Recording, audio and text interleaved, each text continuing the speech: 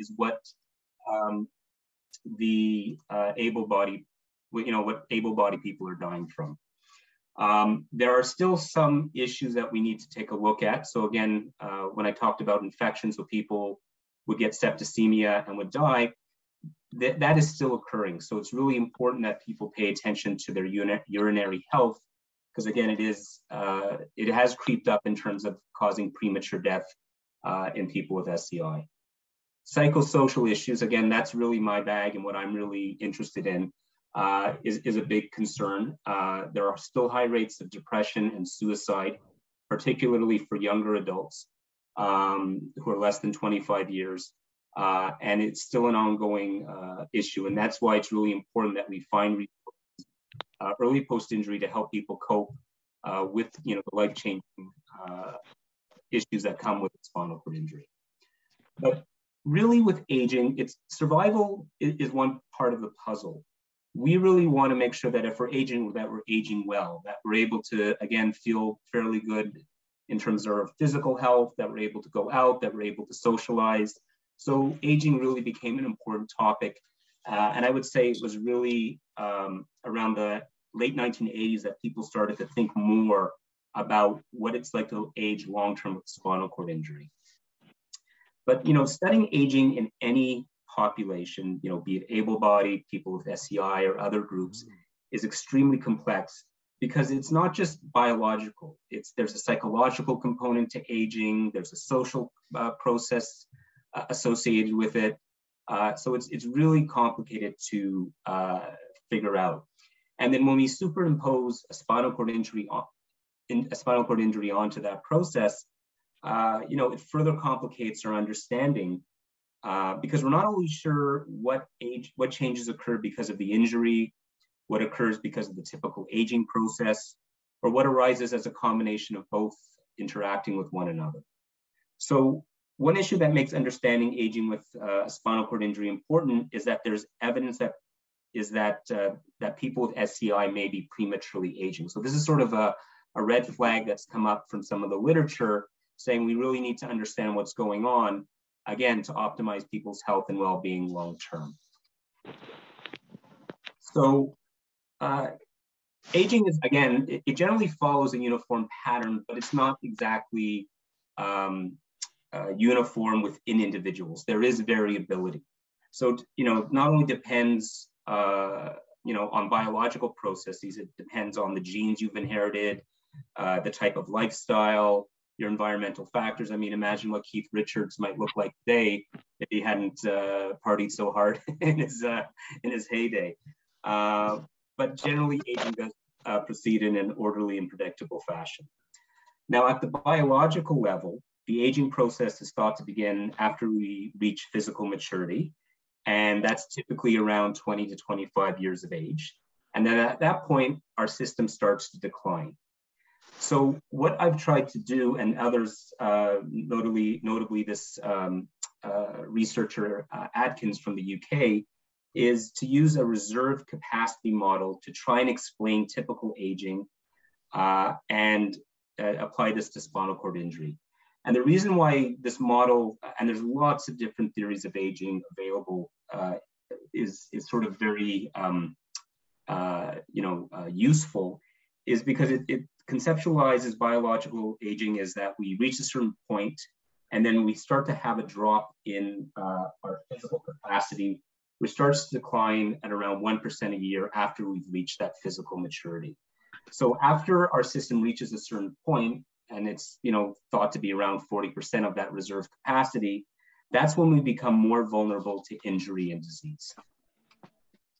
So I'm sorry, this image isn't as clear as I'd hoped, but basically this sort of shows the model. So as you see, as somebody's born, they start getting older, they start building muscle mass, getting stronger.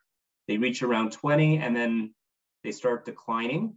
Again, 1% per year. That's what it's thought. And then when you sort of reach this less than 50 to 40%, that's when you start running into trouble. That's when, diseases associated with aging start to come around, wear and tear comes into play. So this is sort of where a bit of the danger zone is in the aging process. Now, when somebody has a spinal cord injury, that disrupts the whole system. It disrupts, your nervous system, other changes happen. And because of this disruption, it may potentially cause some of the reserve capacity to drop, which in turn may accelerate the rate of physical decline. So that's what happens initially. And then once, you've sort of stabilized, you've gone through your surgeries, you've gone through rehab, and your system starts to reset somewhat, or get a little bit more balance after that initial shock of going the SCI, then the aging process is thought to proceed at a normal rate. So this is the model, that reserve capacity model, where we put somebody with a spinal cord injury. So again, people start to age, develop. Here, you have this is where the spinal cord injury occurs.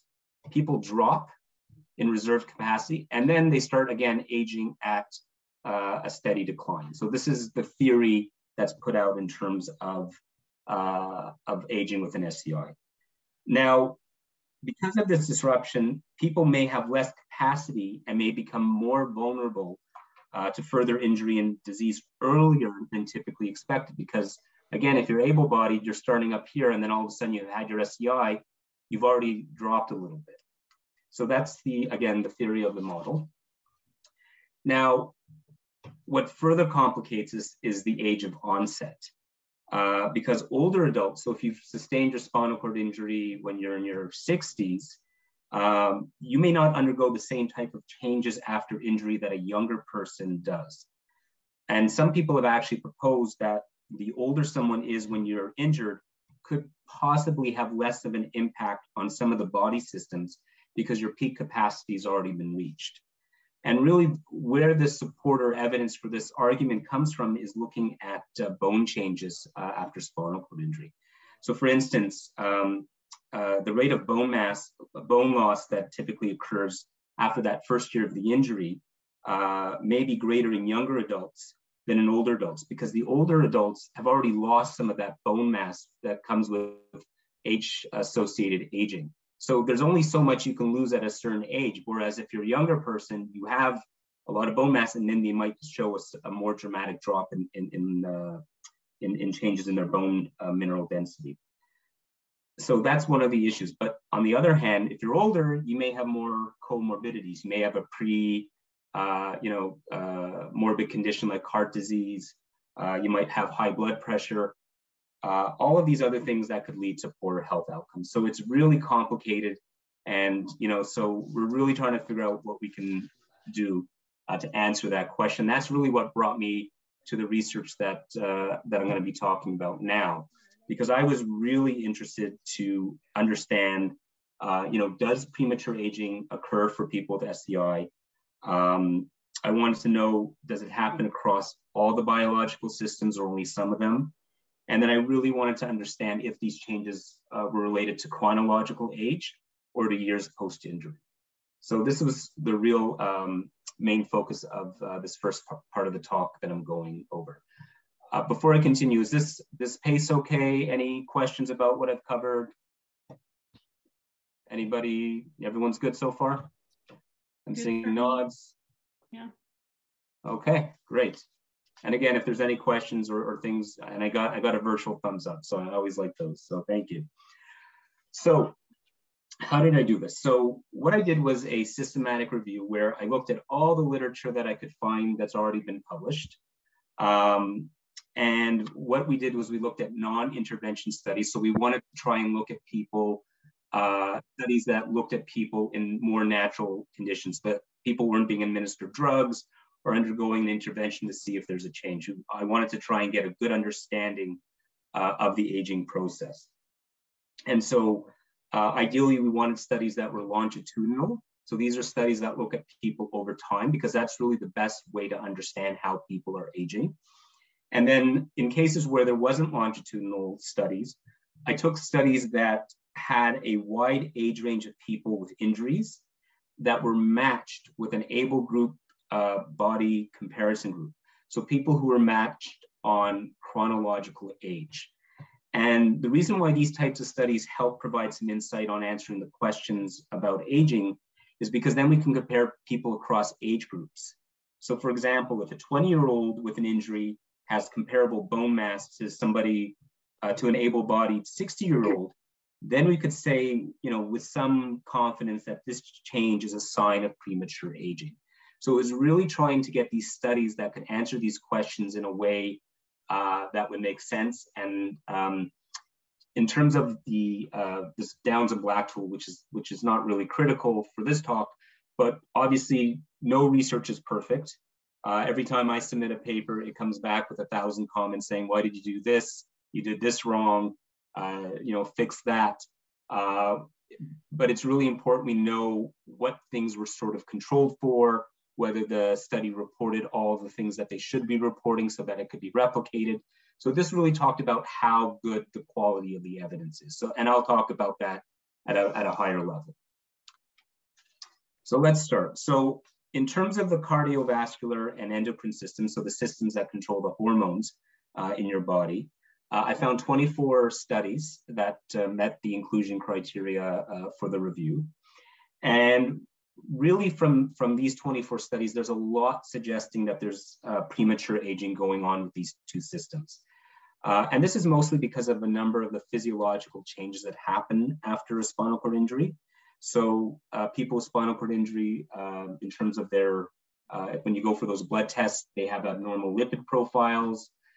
They have impaired glucose tolerance, so their ability to, manage the sugar into their bodies is damaged. For men, the testosterone secretion is impaired. There's all these things that happen. There's greater plaque that's built up on the heart from some of the studies that we found. And there's higher levels of fat tissue and less lean tissue muscle in a person, which indicates all risk factors for developing cardiovascular disease. And for people with, because of some of the neurological impairments, especially for people with a complete injury where there is limited sensation or motor function below that level of spinal cord injury, there have been abnormal heart findings and increased blood pressure when exercising. And that's, again, not surprising because your autonomic system is not working the way that it should if you hadn't that spinal cord injury. And so, again, if you have a complete injury, you're doing a lot of intense exercise, your heart might be working a lot harder in different ways, which raises your risk for cardiovascular disease or developing diabetes. And with that, there is some study, and this was a study done with veterans in the US, finding that veterans with a spinal cord injury had higher levels of diabetes and an earlier age of onset. So they were getting it younger than their matched controls.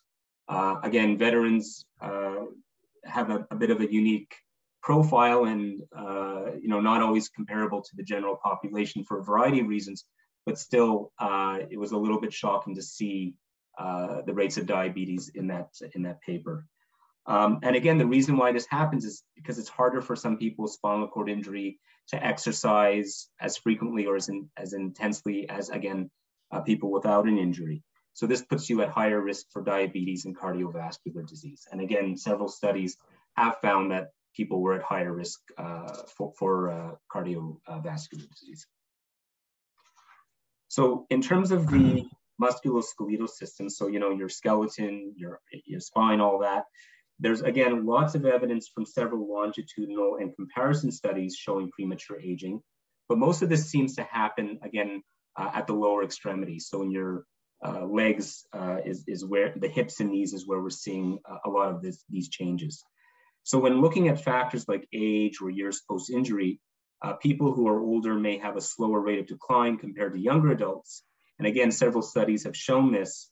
Again, and it goes back to that reserve model of aging that I talked about, because older adults already have decreased bone mass as a result of aging. We know a lot of women without a spinal cord injury are at high risk for osteoporosis and experience fractures quite easily because of what happens as they age. But some of the studies examining bone loss over time show that years post-injury is associated more with bone loss than age. And again, there are high rates of people with spinal cord injury experiencing a fragility fracture. So, and you know, if somebody transfers improperly or falls, again, an able-bodied person, nothing may happen, but because your bone mass has shrunk so much, you're at higher risk for developing a fracture. So it's really, in terms of those risk factors for fractures, it's the years post-injury. Now, what was weird is there's a lot of studies showing that, you know, the lumbar spine actually is stronger in people with spinal cord injury than the able-bodied population.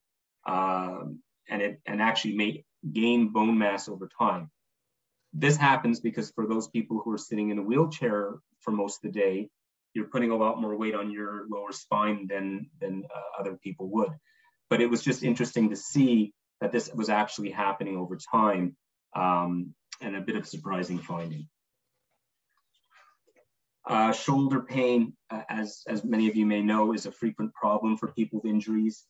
And there's just a lot of evidence showing that it's really associated with the years post-injury, because a lot of you may be relying on your arms for most of, you know, wheeling your wheelchairs, doing your transfers. So there's a lot of wear and tear that comes with a spinal cord injury in your shoulders. But there is a little bit of evidence that chronological age may also play a role, because older people were more likely to report shoulder pain. Again, there are some changes in muscle mass that occur. And so you also might, you know, with that decrease in muscle mass that happens because of chronological age, mixed with all the things that you're doing with your wheelchair and transfers, may exacerbate that problem for some people. Again, a weird finding is that if any of you ever want to go into thumb war competition, you may win, because it's shown that people who use their wheelchairs actually have stronger hand grip strength. So, you know, you all probably have firmer handshakes than the average person. So again, a small thing, but you know, at least it isn't all necessarily in a negative way. So that was one of those interesting findings I found in the literature. So in terms of the I'm going to mispronounce this because I'm a fake doctor, genitourinary system, so your bowel and bladder. There is some limited evidence, there's some premature aging, but it's really not conclusive. It's thought that some people who develop neurogenic bladder because of their injury may be at risk for increased health problems over time, like urinary tract infections, but it really depended on the type of bladder management technique. So this is one study that looked at it, and what they found was those people who were using indwelling catheters, that may contribute to the higher rates of bladder infections. And then there was a study looking at changes over time, which found that there was some renal decline over a 10-year period following injury. But again, one of the studies said it might be the age of onset that sort of mediates that. So again, if you got it younger and you look over time, there's more decline. But if you're older, that decline may not occur at the same rate. And again, the finding was that people who were 50 or younger, or who were younger than 20 had comparable renal function to an able-bodied matched control, whereas those people between 21 and 50 were showing impaired functioning. So, you know, again, a lot of mixed findings around that. Interestingly, men were at lower risk for prostate cancer. Low risk for prostate cancer with a spinal cord injury. Right, interesting. Yeah, so they found it was a lower risk, but when it was detected, it was more advanced and non-localized. So when it was found in males, it was far worse. Again, it may be because people with spinal cord injury, at least in this sample, weren't going for regular screening. So gentlemen, sorry, you should be visiting your doctor and getting that prostate exam regularly. No escaping it. In terms of the gastrointestinal system, there's been less work. Again, there is some evidence that people with neurogenic bowel may be at an increased risk for premature aging, because the rates of bowel-related problems tend to be higher in people with injuries than those without. And this was across all age groups. So if you're an older adult with a neurogenic bowel, you're going to have more problems. This intuitively makes sense because a spinal cord injury for some people leads to impaired bowel functioning. But, you know, a lot of the problems tended to stay very stable over time. So if you had these issues when you're younger and then you went back, it was probably still the same frequency and types of problems. And that might be a factor associated that people have well-established bowel routines, whereas in the able-bodied population, bowel problems increased over time. And again, a lot of these studies, you have to take into account the people's level of injury and severity, which really gives some nuance to some of these findings. Respiratory system, there hardly was any work done on this. And this was a little bit surprising given that, you know, pneumonia and respiratory problems are still a leading cause of death in the spinal cord injury population at any age. And I found one study that looked at sleep apnea. So if, you know, this study, I think it was done in Sweden, they did a mail out and looked at, you know, how many people were snoring. And essentially they found people with SDI had higher rates of sleep apnea than the matched control. But this may not necessarily be because of changes to the respiratory system. In some cases, if you have a higher level of injury, you do have impaired respiratory function, but it's actually might be more likely due to changes in body composition. Again, if you don't have full control over your body, and you know there are changes that happen depending on your level of injury, that may also contribute to sleep apnea. Hardly anything done on the nervous system. The only thing I could really find at the time was a study looking at pain over time, and this wasn't even, there's nothing comparable to the able-bodied population, which you know wouldn't really come up if you think about it. But you know, pain is such an ongoing issue, and we really don't have a great understanding, especially for those people with that neurogenic, that, you know, burning nerve pain that it really affects people's quality of life and a whole host of things. But essentially, some studies are saying that if you have it early on in your injury, you're likely to have it over time. But hopefully, you know, there have been advances in pain research, better medications, better understanding. When I first started at the Winter Center, there was a lot of people who didn't believe people with spinal cord injury had pain. How can you have pain? You don't have any feeling or you know, motor function below your level of injury. So you know, I'm glad to say there's been a big change and a lot of effort into addressing it, and hopefully it's led to some improvements for some people, you know, with this issue. So in terms of the big picture, really the best evidence for this premature aging hypothesis that I had was for the musculoskeletal system. There was a number of studies that provided some strong evidence for this. So the quality of the studies were really the best for that. There was a lot of studies for cardiovascular and endocrine systems as well, but the studies weren't as good or well designed as some of the MSK studies. Some of the musculoskeletal studies, they actually had identical twins where they were doing comparisons, and that's really the best type of design. It's rare to have somebody with a spinal cord injury having a twin that's able-bodied.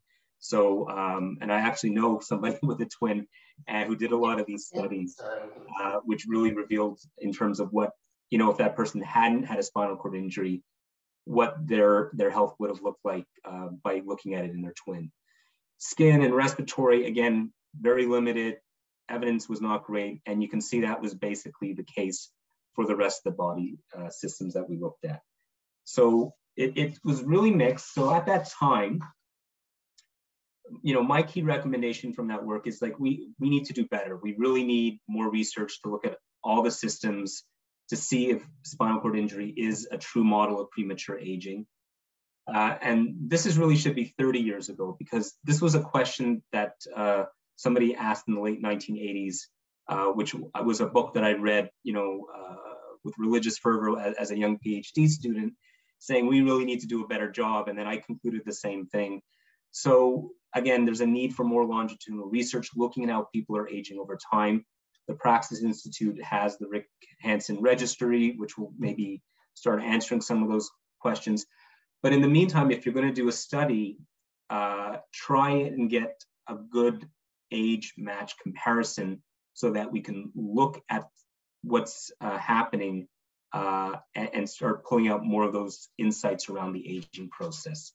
And again, a lot of times people say, I'm going to include age in my study because I need to describe my research sample.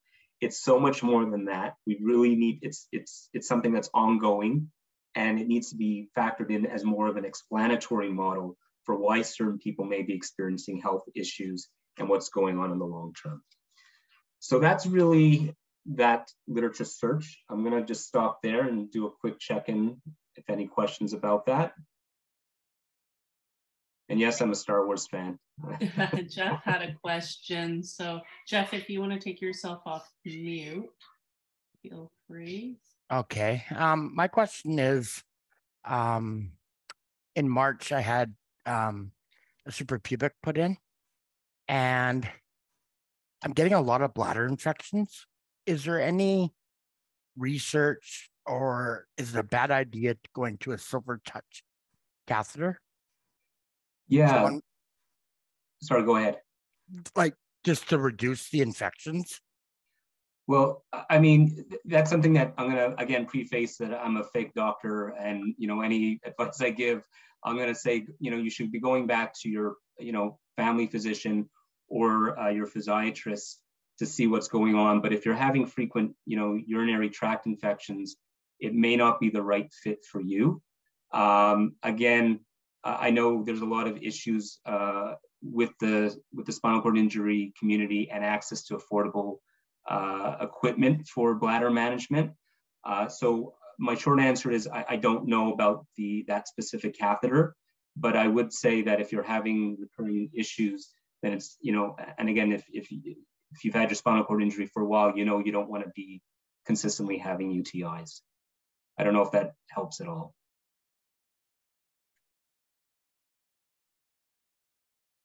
I see. Tom, are you raising your hand?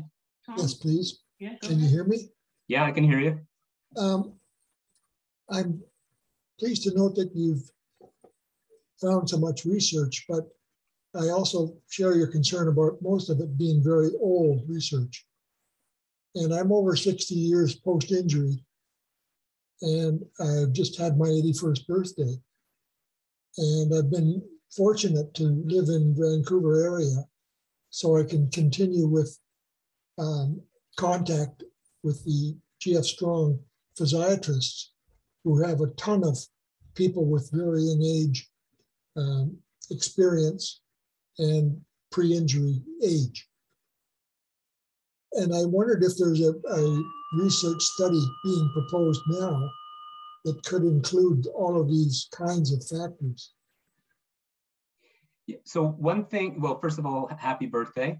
And second, one thing that's amazing about the spinal cord injured community is that it's really well connected. So, people who are living in the community are working with researchers, researchers are working with clinicians, and there's been so much money that has been poured into resources to help people promote better health, for research, again, from the Praxis Institute, from other agencies across Canada, that given that there's really about only 1,000 new cases of spinal cord injury per year, and compared to, let's say, larger patient groups like stroke or other disability populations, there is a ton of resources and being directed. So I think it's something that's recognized. And in terms of making access to care, there's a lot of work being done around, again, tele-rehab to try and make it more accessible. There's work around mobile clinics. At least I know of a few here in Ontario. I don't know what's happening in BC. But I think what's important is that you continue to, raise your voice and say, hey, these are my concerns. And, we want to work with you to get answers to these problems. Again, research, I was talking to Terry before I came on, is sometimes a bit of a slow process, but there are ways to accelerate it, again, by, working with great organizations like Spinal Cord Injury BC to make sure that your concerns are being addressed. And if they're not, then, people like myself aren't doing our jobs, because ultimately what I want for my research to do is to get into the hands of people who can use it either to advocate for more resources or to come up with better solutions for care.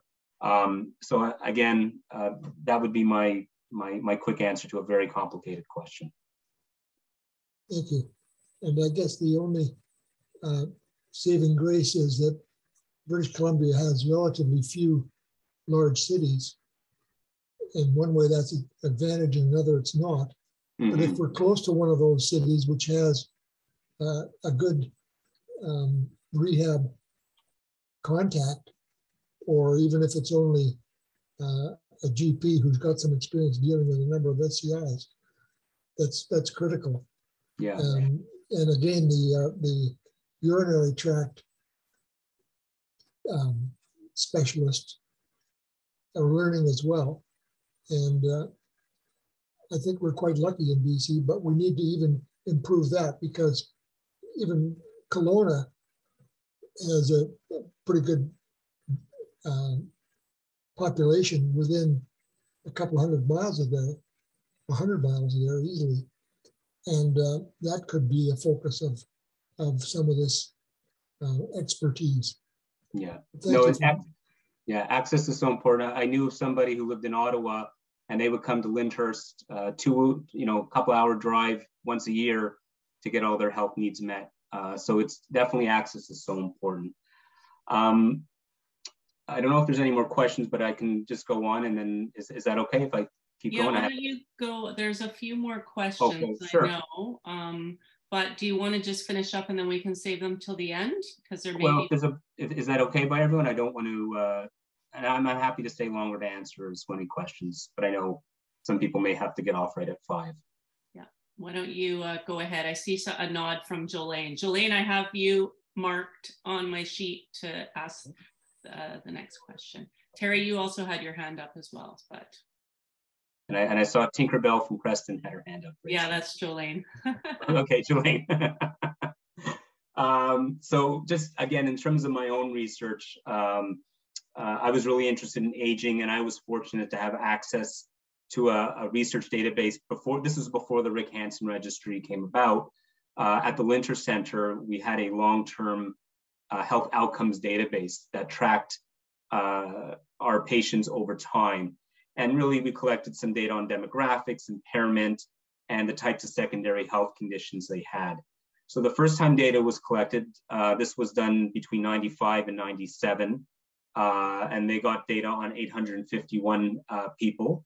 And then when I came to Lyndhurst, I looked over the second round of data collection, and we got data on 827 people. And between that time, we got data on 344 people. So it was really exciting to be able to see what was happening in Canada over time. And in terms of the sample, we got a fairly diverse group of people in terms of their level of injury. On average, people were about 12 years post-injury, but some people at time 1 were as little as less than 1 year post-injury and as long as 52. And then at time 2, the mean time post-injury was 19 years. And then the minimal duration of injury was 7 years and as long as 58 years. So, people aged, about 5 to 7 years during that time. And you can see that we had data on a variety of different health conditions, and we just asked people if they had them or not. So very, small proportion of people had cardiac issues, kidney problems, and then some of the more common issues like pain, bladder problems were much more common. So this was the frequency of conditions that time 1. Now, time 2, what we saw was actually a big jump in a number of the conditions. So over that 5 to 7 year period, there was a significant increase in the number of cardiac problems, pressure injury sores, arthritis and joint pain, and things like that. But what was really interesting was that these lower level, like less frequent health conditions actually were the ones that doubled in frequency over time. And these are the types of things that are associated with aging, right? So people were reporting more cardiac problems, again, kidney issues, high blood pressure, and then other things associated like wear and tear, like arthritis and joint pain. And then there was a slight increase in pain. So what we were really seeing was an increase in these health conditions over time. So, and just sort of to tie it all together, you know, irrespective of age or years post-injury from that study I did, the odds of developing a variety of secondary health conditions increased over time. And again, notably around high blood pressure and cardiac problems, ones that are typically associated with aging jumped up. And the takeaway was that there were declines in health within a 5 to 8 year period, which, if you think about it, is a relatively short period of time. So again, taking that systematic review that I did along with this other study, it sort of still builds, there's a little bit more evidence around that risk for premature aging. And of course, as we're getting older and having these health conditions, you know, it's not a great feeling that our health is always bad. You know, even myself, I'm starting to go to my family doctor more often, and he's saying, oh, you should watch this, you should watch that. But after somebody sustains a spinal cord injury, again, as I mentioned earlier, it can lead to depression for some people, and it has been found to be higher than in the general population. And that if that, you know, emotional distress isn't managed well early on, then that can continue for some time moving forward. And again, if somebody's depressed, then you're not going to eat well, you're not going to really care if you're going to your doctor. So you know, again, coming from a psychosocial background, you know, your biological or physical health is important, but your mental health is as equally important for aging well in the community. And there's some really interesting studies showing that if you're doing well early on, then you're going to probably do well in the long term. And there was one study that looked at people at 12 weeks post-injury and then followed up with them 10 years later.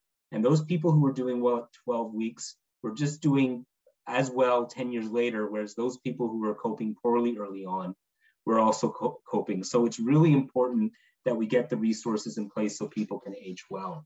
And again, with a spinal cord injury, there's a number of different challenges. So even if you are coping well, there's, you know, environmental barriers you have to navigate, there's health issues. This can impact, you know, your ability to participate in the community. And this can put you at risk for becoming socially isolated. And I think we're all familiar with that now, especially with the COVID-19 pandemic. But it's really a complex and important issue. And even before the pandemic, it was sort of being acknowledged as an at-risk phenomenon, or a bit of a crisis, a silent crisis that was happening. Because, you know, when you're socially isolated, it has implications for our health and well-being. And, you know, it can be things related to loneliness and being, you know, physically isolated from others. And it's really characterized as a lack of a sense of belonging socially, not engaging with others, having small number of social contacts, and not really being able to have good and meaningful relationships. And from a research side, we try and separate that, because when we really want to understand what social isolation is and how it's affecting people's well-being. So one way that we conceptualize it is social disconnectedness, and that's really looking at objective markers of being socially isolated. So do you live alone? Do you have a small number of friends or family members that you can access? Do you not participate in a lot of activity? These are things that are really observable and easy to mark off. On the other hand, what is your reaction to being socially isolated? So we call this perceived social isolation. And these are the feelings of loneliness that come out because you're isolated. Now, if you hate people and you're, you know, physically alone, then you may not feel lonely and it's not such an issue. But again, you know, it's really a complex emotion. And even if you're in a room full of people, if for whatever reason you don't feel like you belong, you still might feel lonely. So this is sort of showcases some of the nuance or distinction between being physically isolated and then your feelings to that. And in both cases, you know, being socially isolated has health risks, and feelings of loneliness are associated with things like depression and sleep issues. And a number of studies have shown how these different patterns may emerge depending on if you're socially isolated or loneliness. But one thing that comes out is that both will lead to premature mortality, because if you're socially isolated, then, you know, you have less chances of somebody saying, hey, you know, Terry, how are you doing? Okay. I should check on you. Do you need help with anything? Whereas if you're feeling lonely, then you might develop depression and you're not gonna seek out the help that you need. So, it's a real issue. And when I started looking at this, I was really surprised that there was hardly any research on social isolation and loneliness in any physical disability populations. So, again, being a researcher, I said, I want to get a better understanding of what's happening.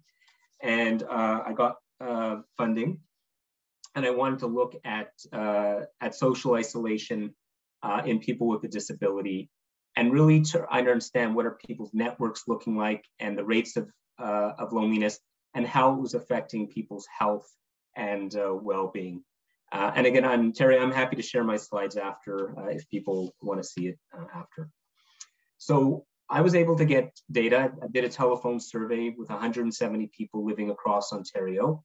Again, mostly men, mostly people with traumatic injuries. Got a bit of a spread in terms of different levels of injury. And again, about 100 people were married. The other 68 were single or widowed or divorced. So again, got a bit of a spread, and even got some people living in rural parts of Ontario. So what I found was that there were really high rates of loneliness in the people I interviewed. About 1/3 had a score of greater than 6 on this loneliness measure that we use. It's one of the most widely used measures to look at loneliness in a variety of different populations. So about 1/3 were reporting that they felt that they lacked companionship, that they felt left out, or were feeling isolated from others either some of the time or often. So that was a bit of an eye-opener that there were such high rates of loneliness. And in terms of the social network, so how well were they connected and how that manifested in terms of loneliness, we looked at people's living situations, number of people they felt close to, and we found that the more people that they had, people that they felt close to living in the household was associated with less feelings of loneliness. And that if you had more days of interacting with your social network, then you had lower feelings of loneliness. And at the same time, the closer you felt to those people, the better off you were. But what was interesting, it didn't matter how many people you had in your network. So you could have had 100 people. So if you're really popular on Facebook or Twitter and you have all these followers and friends, that's great. But if that relationship, that quality of the relationship's not there, it's not going to offer you any protective factors. So it's really about the quality of those relationships. And then when I looked at its impact on health and quality of life, what was really predictive of better physical mental health was having people in the household. So it's having that access to people who can maybe help with shopping or other important activities of daily living. And again, that's not necessarily a family member. It could be a personal support worker, anyone that our sample felt was important for their health and well-being. In terms of loneliness, a predictor was, in terms of mental health, loneliness was really a strong predictor of poor mental health and life satisfaction. And again, that better network intimacy was associated with better life satisfaction. So in terms of this study, again, we found that perceived social isolation is an issue for the SCI community. And this was pre-pandemic, with about 1/3 having high rates. And there was another study in the States that found a similar, about 1/4 of a US sample were having similar scores on the same measure that I tested. And I actually replicated the study in limb loss because I do a lot of work in amputation now, and we found the same pattern. So there's something going on if you have mobility issues that, again, creates barriers to participate in the community.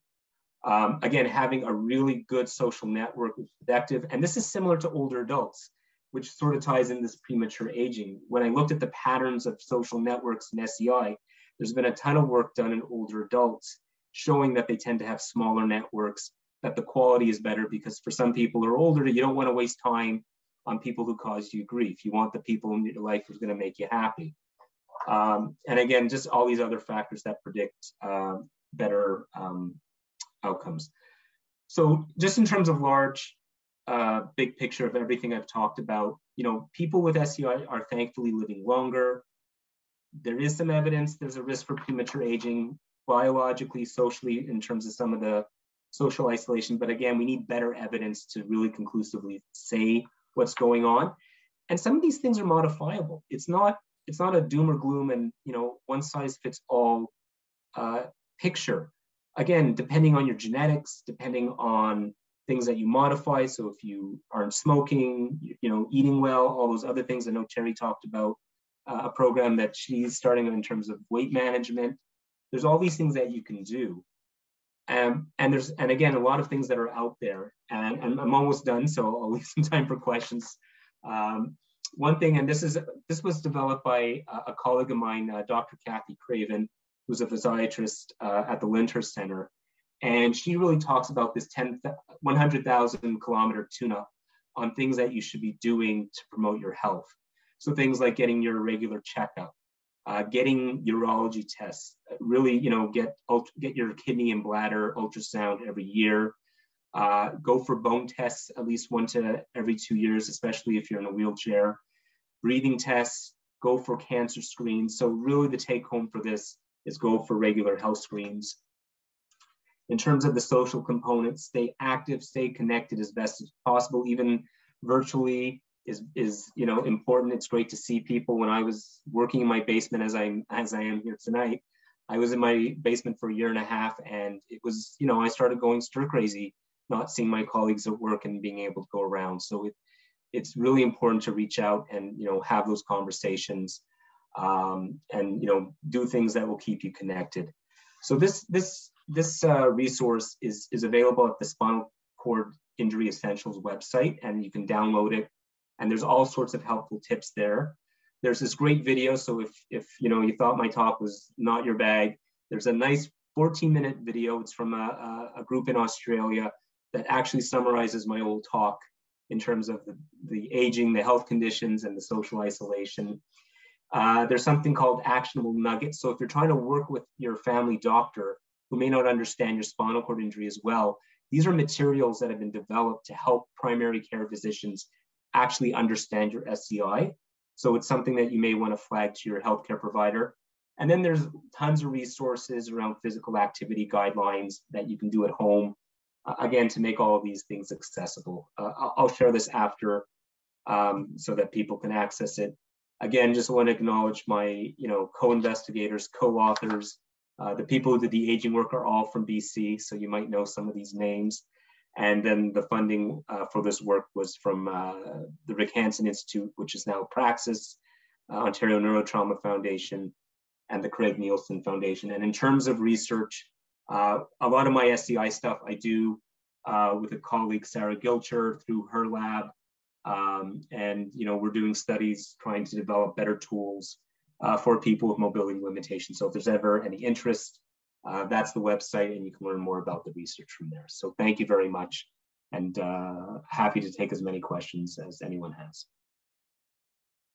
There was just a question in the chat earlier before we get to Jolene's question there from Diane, and you kind of did touch on this at the end, but just wanted you to give you the opportunity to answer a little bit thoroughly if you like. So what can we do to proactively reduce the aging process? And is there any research to support physical activity reducing the aging process? Yeah, I mean, there's a whole billion-dollar industry on how to reduce the aging process. So if we can find the answer, I think we'd all be very rich. But yes, exercise is a great way because it helps maintain your muscle mass. It releases endorphins in the brain. So, you know, whenever you're doing any heavy physical activity, you start feeling better. And which is probably evolutionary, because if we really hated it, we'd never want to go back to the gym.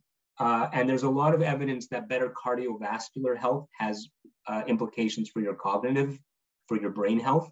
So if you're physically fit, you're less likely to develop dementia, again, heart disease. So all these things will help if you're eating foods high in, I think it's, I'm going to probably get it wrong, antioxidants. So like blueberries, other foods like that, that's really good.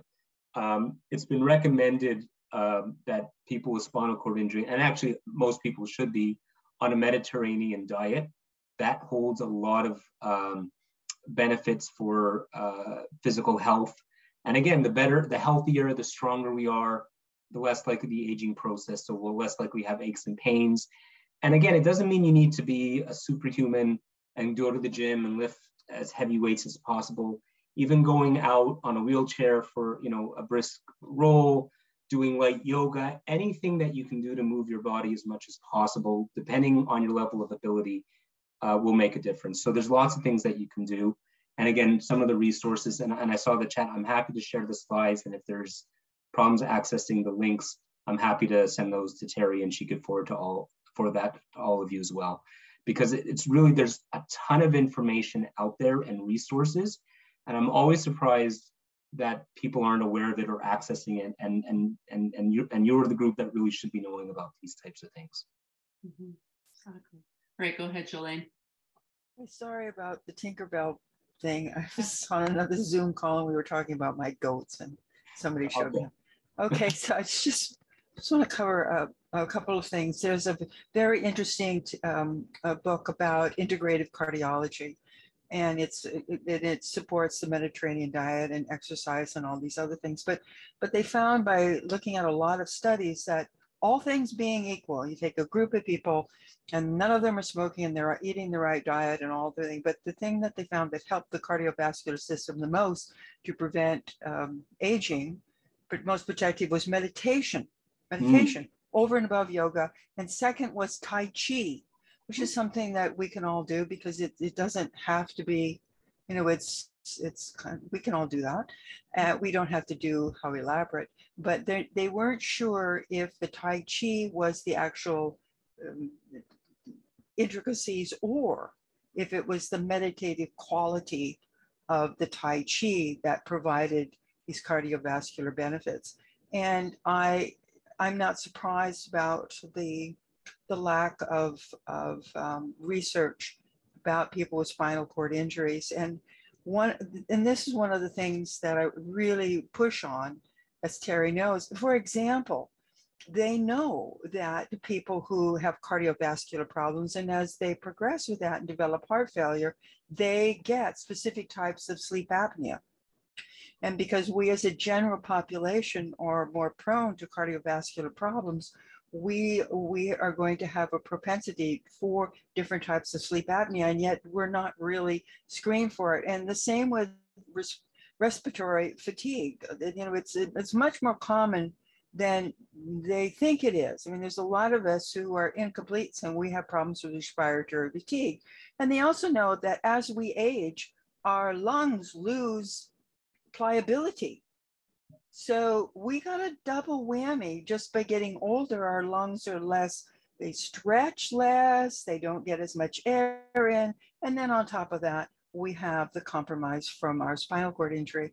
So it was a wonderful listening to this today, you know, to help push to get more research and get this information of what they actually do know. They do know some of these things, like what I just said. So we need to get it to our population so that we can get better management. Thank you. Oh, well, thank you for sharing. And it's really interesting about the yoga, the Tai Chi and the meditation. And there's actually a lot of work coming up around mindfulness, which is a key component of that meditation and maybe the Tai Chi, because again, we all know what gets our blood pressure up is stress, right? And if we can manage that stress, then that puts less work on our cardiovascular system. Again, it has all these different negative effects. So it's, the thing you were saying around the meditation, there is some work going on with that, but definitely it needs to be more accessible. And we have to find ways to make it, fit different people. Same thing, like aging is not a uniform thing. You take one person with a spinal cord injury, they may have a different aging experience than someone else. For me, I couldn't do mindfulness. I can't sit still. So, but there are other things that we can do. But thanks for sharing all that information, because it is, again, there's always a valuable information, but it needs to be translated and shared in a way that people can use it. So thanks for that. Yeah, I have a question actually, just related to blood pressure. as you know, thanks, Viv, I'll get to you. But as you know, people with spinal cord injury, especially higher levels, have quite a bit lower blood pressure. So when they talk about lower blood or higher blood pressure in SCI populations, are they taking that into consideration, or are they comparing that against an able-bodied population?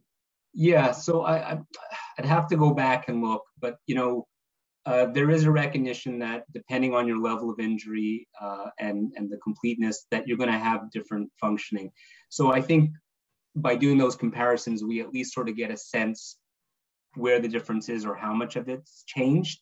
But you know, again, I did this 10 years ago, so I don't remember all the nuances. But you know, in any good paper, they're going to talk about the limitations and give some, you know, context and why they found this. So again, as I was saying before everyone joined, Terry, I really gave the Coles notes at a very high level. But if you were to go through all the tables, and this article is free, so you can access it online. If this talk didn't put you to sleep, this paper definitely will. But I've detailed every single study and some of the key findings. And but it is important to take into account the person's level of injury and other circumstances. And again, I was just really painting some broad strokes in terms of what the review found. But you're absolutely right. You need to take into account the physiological changes. And it's not just, because it's not comparing apples to apples. It is apples to oranges. And some of the oranges might be tangerines, or they might be another variety. So. Yeah, I'm just like, oh, I wonder if like I'll just never get high blood pressure because I can't get my blood pressure over 100 over, 60, but maybe that is high blood pressure for me, right? Yeah, and again, if you have, autonomic dysreflexia, as I think many of you know, is a silent killer. So it's really important that you, monitor your blood pressure and are aware of autonomic dysreflexia. So if you have and again, I'm probably preaching to the choir, but if you have a bug bite even below the level of injury or other minor wound, that could really cause some serious cardiovascular issues. And I don't know if he's still there, but Dr. Andrei Krasikov is the leader in autonomic dysreflexia. That was one of the first projects I did with Dr. K, and we looked at that. So anyways, that was my PSA for this part of the talk. Go ahead, Viv. Thank you. I appreciated your talk. Thank you very much for the information, and I look forward to the web links and all the rest of it. I want to ask or mention something about aging cycles.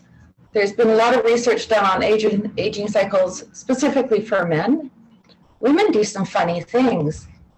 We have babies. How does that affect us with aging? My bones went to nothing when I had my kids. I didn't know. So that hit really hard because I was only in my 20s. But then later on, we have this other aging thing called menopause, which knocks us again. So when we're looking at bones, bone health, and everything else that goes with that, plus lung health, I don't know how much research is being done on females, but looking at this room, there's a few of us, and I'm just throwing it forward that we do a lot of reading on what happens to boys. And of course, more stuff has to happen with, the difference between a 25-year-old male and a 40-year-old male and a 65-year-old male and an 80-year-old male. But there's some weird hormones that happen with women as well. And I would love to see that stuff happen if you've got a time at some point in your career. Yeah, it's so important. And I mean, that's why if you look at the Canadian Institutes for Health Research, they really push looking at sex and gender as an important variable.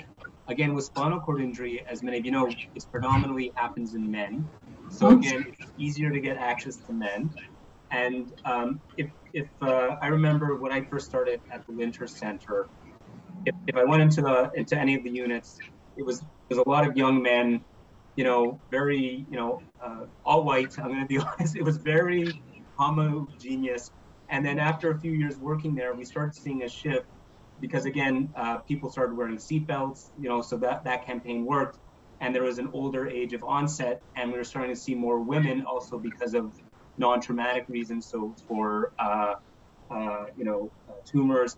And I remember one time I had to find a woman for a study, and she had an Asian last name, and then I go into the unit and there were 3 women with a spinal cord injury who were Asian, and the person I was looking for wasn't even Asian. She was just married to somebody who was Asian. And so there's a lot more diversity, but you're so right. We need to understand what's happening with women. And in terms of the bone health, again, going back to Kathy Craven, who was my mentor at Linter, she's really much a leader in that field, and you should probably Google some of her work because she may be looking at that. And is Maureen Ash in BC?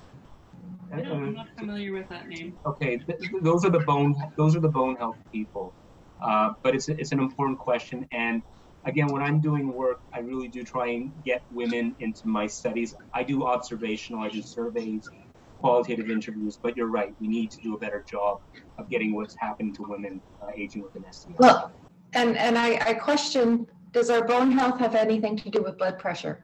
Because I don't know. That's a good question. There may be a link. Again, I couldn't get into medical school, so I went to got a PhD in psychology. It's a big question for us. I mean, yeah. When you look at Terry's low blood pressure, mine's off the charts. But if we were to look at our lives, they're probably more similar than you think. So there's a genetic involvement. But is there something to do with spinal cord injury and our bone loss and hormones and blood pressure? Like, is there a link that we can hit with some kind of, I don't know, evening primrose oil? I mean, some crazy thing could show up in the research that we don't know about. So again, going back to Dr. Craven, she has done clinical trials on this. I'm not up to date on that literature. So there may be some things around that. I'm happy, Terry, after, not tonight, but over the next few days, I can do a quick search. And if I can find anything around that, I'm happy to share. And if there is nothing, Terry, knock on the Praxis Institute door and say, hey, this is an issue. Why isn't it being done? So. Thank you. Well, there's a lot of things that are brimming, Viv, that I'll bring you, specifically around women's health and SCI that I'm very passionate about. But on probably in the new year, around February, we will have Kathy Craven on to talk about menopause, premenopause. Again, we've had that discussion before, and so we'll bring her on. Again. Oh, she's really good. That'll be a good talk. Amazing. Yeah. Good at that one. Tom, you have a question? Yes, a couple of comments. The reference to diet is well documented in that booklet, which has been advertised, but should be included with the information on this discussion today, in my mind, because I find it very helpful, and I'm sure others would as well. The other point is the lady from Creston who talked about the Tai Chi and was it mindfulness? Meditation.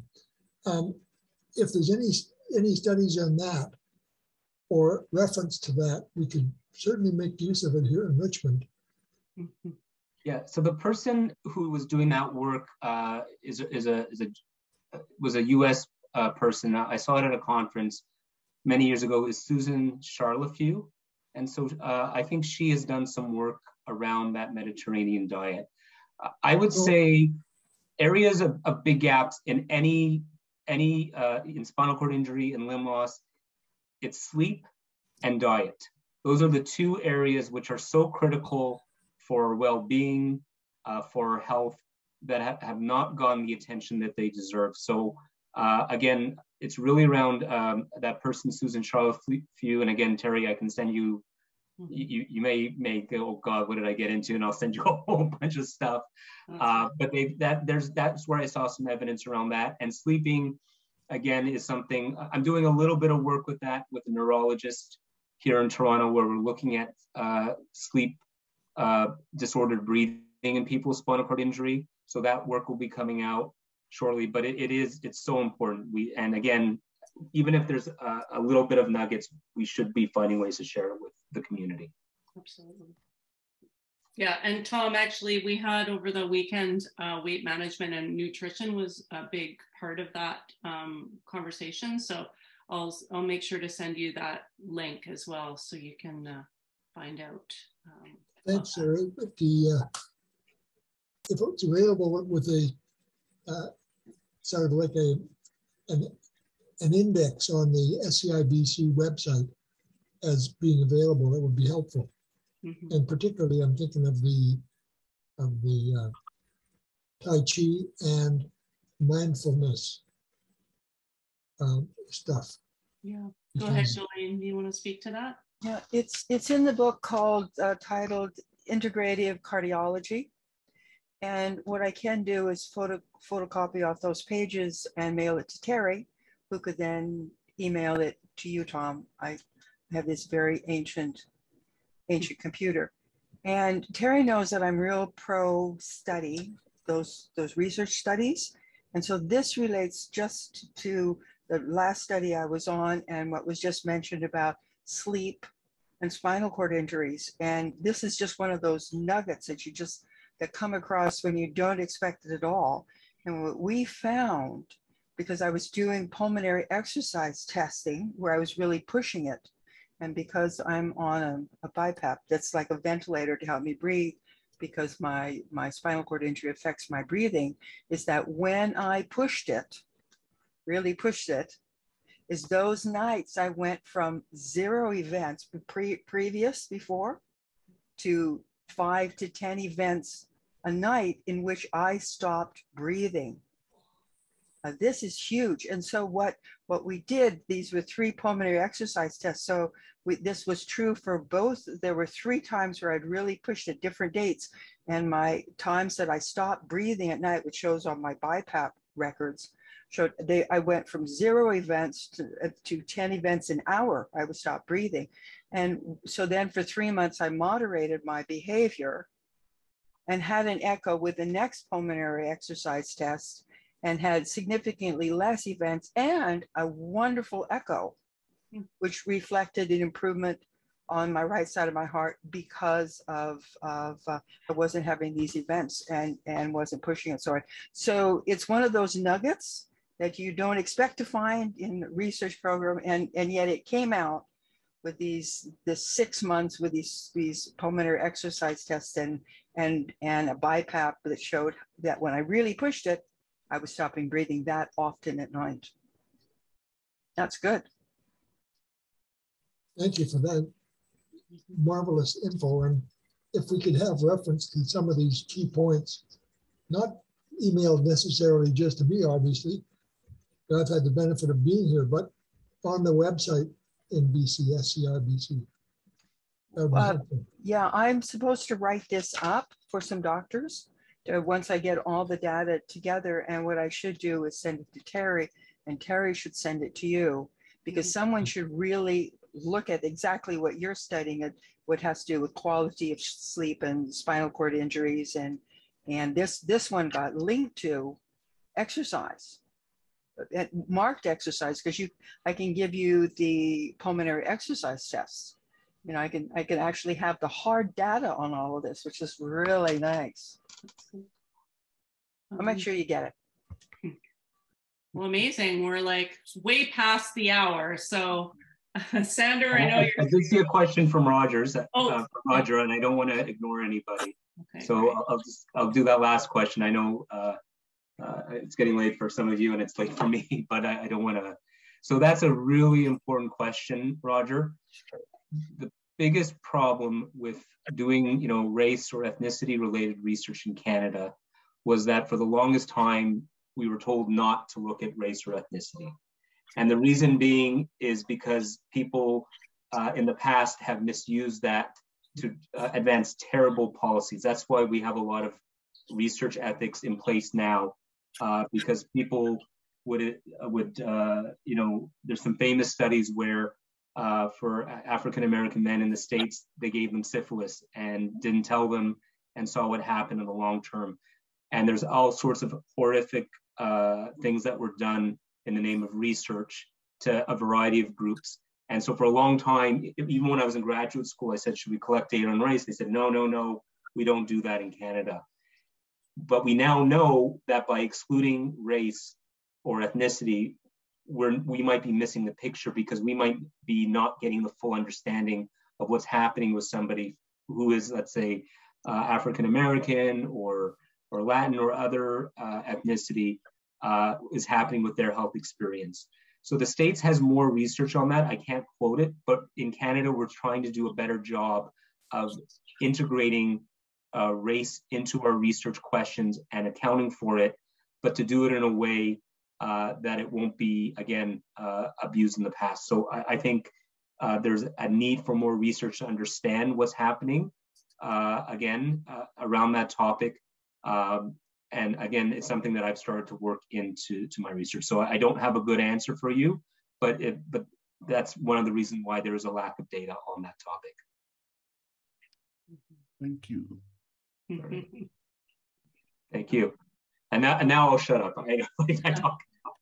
I don't know if you're all interested in this, but I was at a diversity and equity conversation, and I'll share my screen just on that topic.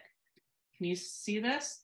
It's like the dimensions of diversity, and I can zoom in a little bit. Oops. But like where there's, in the power margin is in the middle circle there. I wish I could move this over.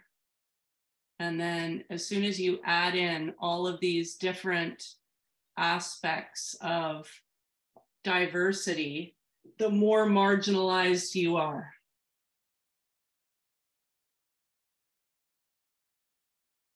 Anyways, I thought it was a good example of where I can, if you're interested in it, I can send it out as well, but it's pretty cool. Yeah. Anyways, thanks for letting me show that. Thanks everybody for attending. No more questions. I'll send everybody the links and everything, slides. Give me a little bit of time just to collect all the information together, because I'll give Sandra a few days to come up with any information.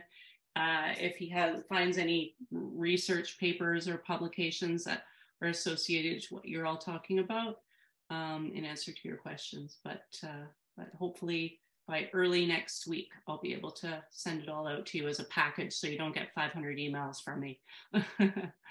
Yeah. Anyways, thank you, Sander. I really appreciate it. Thanks to all of you. It was a real pleasure to, again, talk about my research. Nobody at my house wants to hear me speak, so I any opportunity to come and share. And again, thanks so much, Terry, to Spinal Cord Injury BC for inviting me. It's great to talk across the country, and happy to share anytime. So thank you. Thanks to all of you. Thank you, Terry.